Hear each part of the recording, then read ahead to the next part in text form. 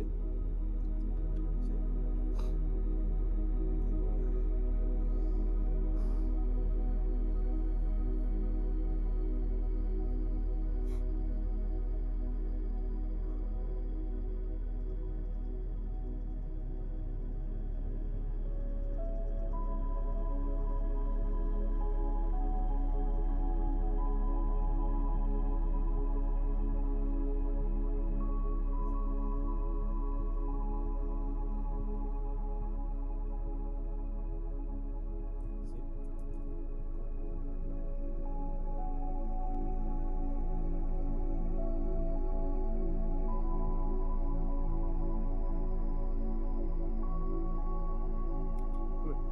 Come here.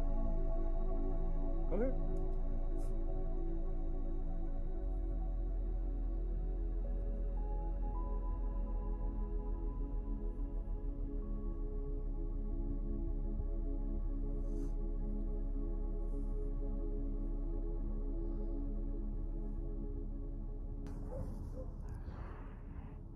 What I was saying was, it's nice to just come in, like, relax, put your feet on the ground and feel grounded, and just to be in the present moment, you know? Let's try this.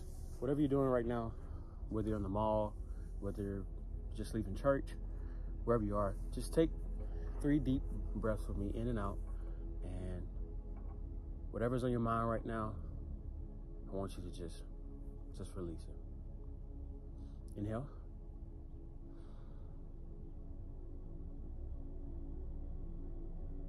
Exhale.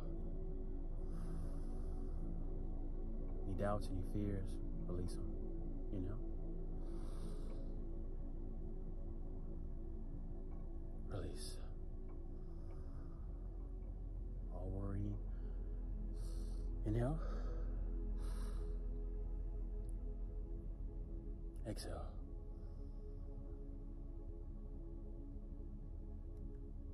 Yeah.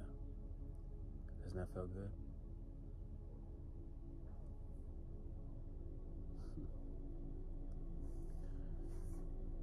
You know, on my run today, I ran about 4.5 miles with Pablo.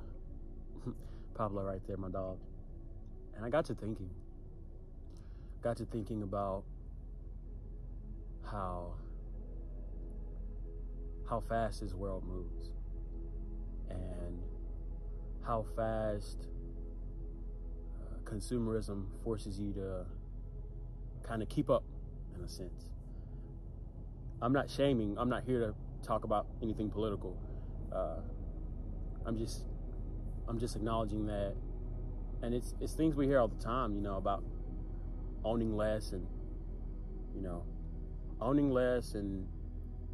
not letting your possessions own you. But, you know, I wouldn't just say I'm a minimalist, because I try not to just categorize myself or put myself in a box. But I would say for the past year, I've been adopting this lifestyle change of owning less. You know, it kind of started back in college, where living in a dorm room, you know, that's only so many things you could, you know, fit inside. So I had to let go of a lot of things that no longer served me.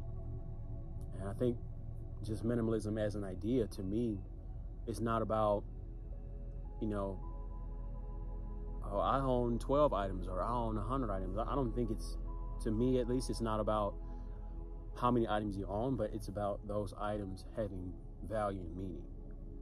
You know, right now I'm at a stage where, you know, like each month, if I purchase something new, you know, I really have an intention on it. It's not, you know, it's something that it's how I consciously move. I try to logistically think, how can this help me? Am I going to use it within the next 6 months? What type of purpose or value does it have to my life? Even when I'm shopping with clothes or shoes. You know, I just bought a pair of shoes about 2 weeks ago, but before that, it was about 7 months.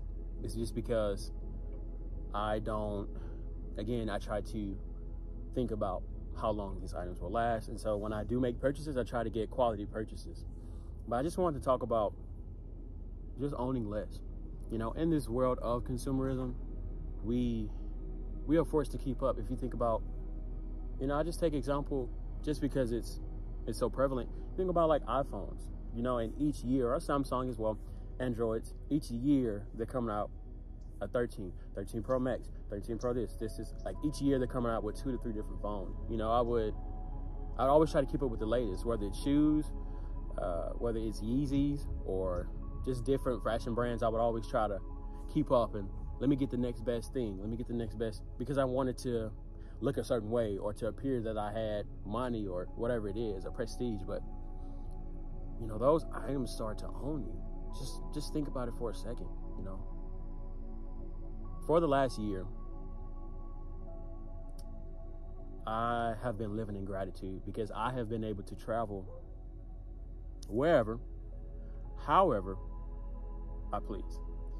And I say that humbly because, you know, part of the reason I'm able to do that is even before I moved to Texas, my last job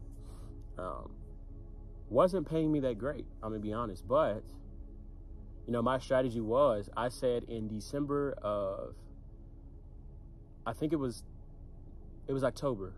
It was October of 2020. I told myself that 2021, despite, you know, COVID or anything else, I was going to travel to a new city, a new place every single month. And I achieved that.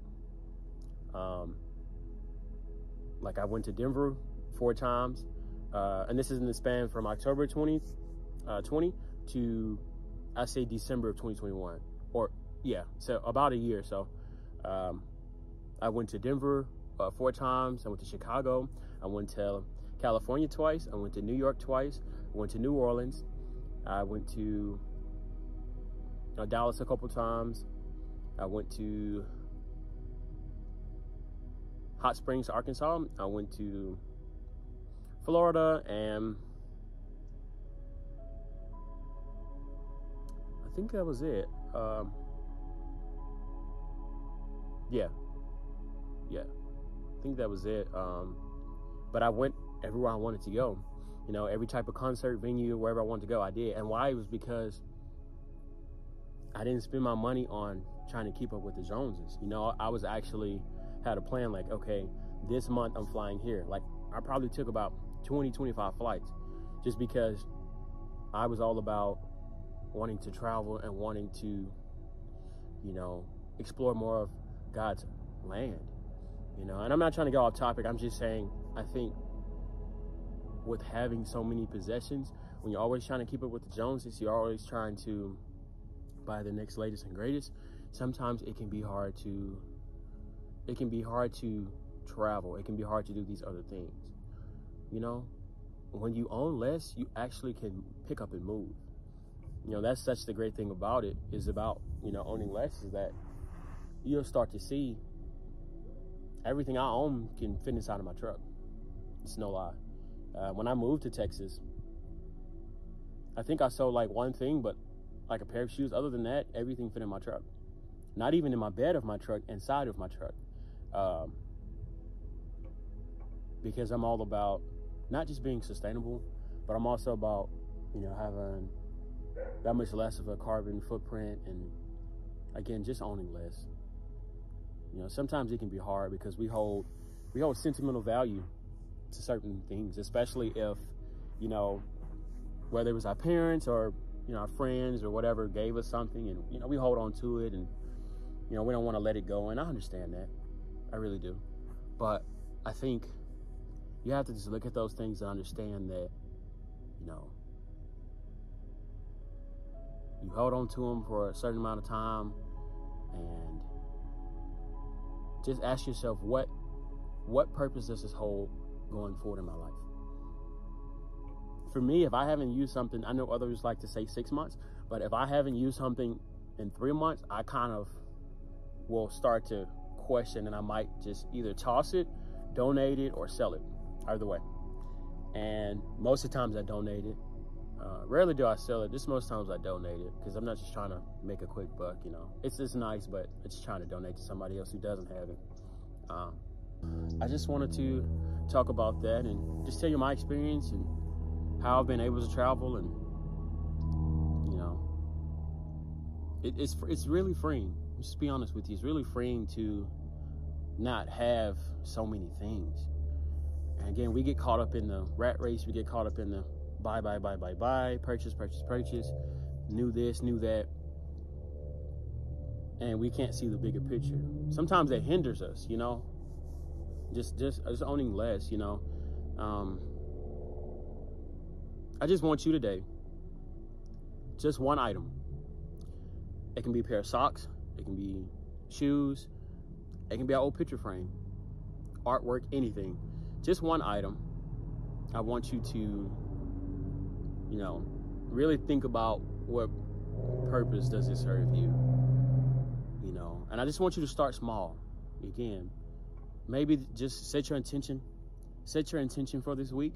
You know what, I'm just gonna go through my closet, I'm gonna go through whatever and see what can I donate, what can I sell, and just start small, maybe 1 to 2 items, you know, until you can work your way up. And the goal is not to, I don't want you to think the goal is to, oh, he just wants me to get rid of my stuff, because no, that's not the goal. The goal is to live more intentionally and to free up that space, to have less clutter. Because if you look at the modern home, it's clutter everywhere. It's a lot of possessions. And so the goal is to just start to live intentionally. And when you live intentionally, you'll start to slowly and naturally get rid of things that no longer serve you. And right now, I'm not talking about purely physical possessions. I'm talking about mental possessions as well, on a deeper level. Whether that's friends, family members, or just different things, a job, and just get rid of things. It could be certain food habits or certain things in your life that just do not serve your purpose anymore.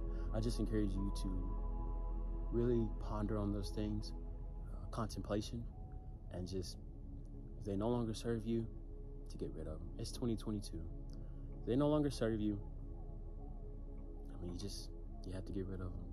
And it can be tough, for sure, but, you know, again, I believe in you, and I know, you know, moving forward, you'll set your intentions to live more intentionally and also aware, to be aware of yourself going forward this year. So I love you.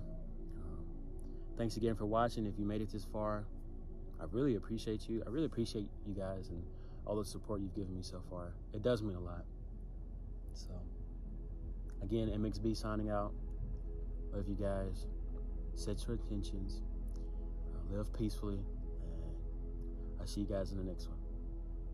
Peace. Say bye, Pablo.